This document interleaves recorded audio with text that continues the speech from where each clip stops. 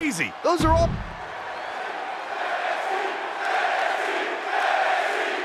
With the bell rung and no DQs in place, we're about to see just how much hostility these competitors have for each other. I feel like you have to have especially high disdain for your opponent to agree to a no disqualification match. Yep, the time for sportsmanship is over now. It's all about pain and destruction. Oh, a step up enziguri. He steps foot in the ring again. Check out the springboard. Whoa! Springboard! Clothesline! Ooh!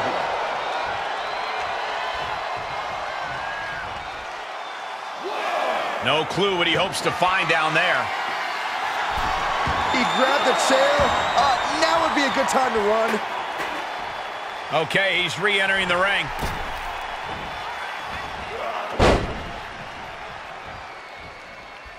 Trap the arm.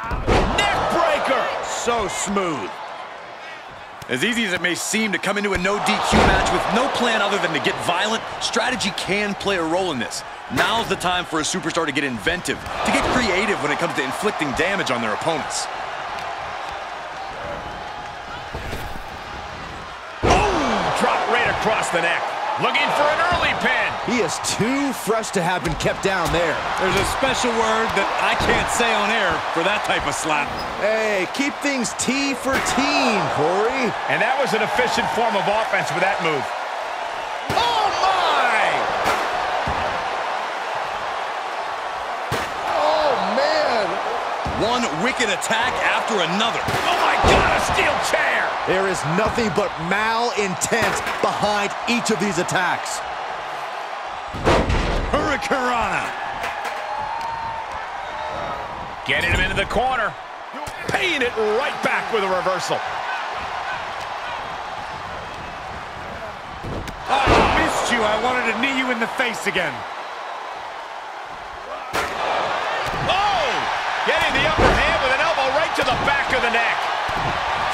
Oh, we got company here. The damage is already done. This superstar. Oh, wait. What was that? Now I'm really confused. A shocking turn of events. Byron, I'd say you're always confused, but I'm with you here.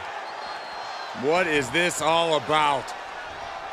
It doesn't get much clearer than that. I believe their relationship's over.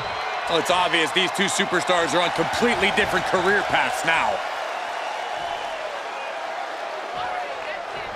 Using the ropes as a launching pad, cross body, incredible. That is tossing your own body around without a care.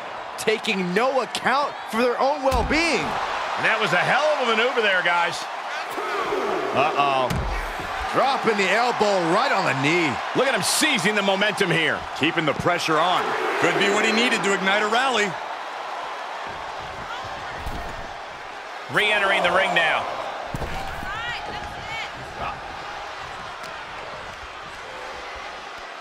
Crossing the legs into a fatigue and ended here. He's got him. That will end it.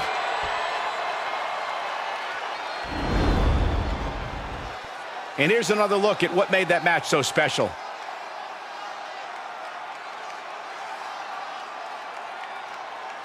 Here is your winner, Kenny Omega.